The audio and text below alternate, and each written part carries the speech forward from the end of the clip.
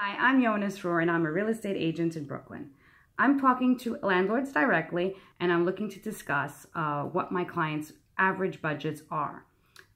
So a person who's looking for a one bedroom is not looking to spend more than $1,600 for that apartment.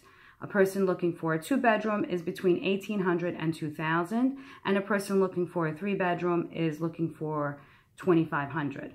If you have parking available, it is very important to try to offer it to your tenants, potential tenants, because everyone is actively looking for an apartment with parking. Most people are willing to pay an additional cost for the parking space. Please give me a call at 917-216-4633 if you have an apartment currently on the market or will be available on the market. Just keep in mind that when you price things over the current market rates, there is a potential that your apartment will sit and lag and will not rent for a while. Please give